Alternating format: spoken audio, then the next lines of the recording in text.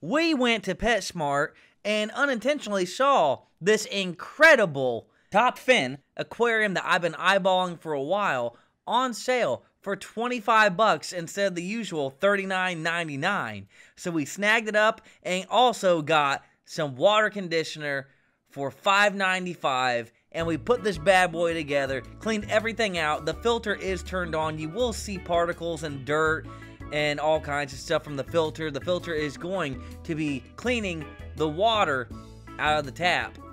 Any particles that you see in the water aren't yet filtered through the filtration system. It is by Top Fin, as you saw, and our fish love it. We have a gold comet fish named Nemo, which my beautiful wife named, a ghost shrimp bottom feeder that cleans the bottom of the tank, and our Plecostomus, however you pronounce it, that also cleans the algae off of everything. And they love this new tank, and this tank we've had for over a month, and the water is still clean. We're about to do a full water change in 4 months after doing the 20% rule 5 times.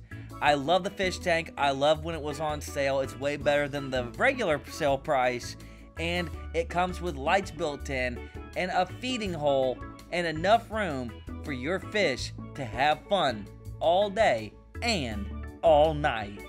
You all know that I like this better than the regular glass fish aquariums, but what does my beautiful wife think about it? Does she prefer the glass aquariums or this plastic top fin aquarium? I like this one better than the other one. And there you have it. We give this a 10 out of 10. Praise the Lord.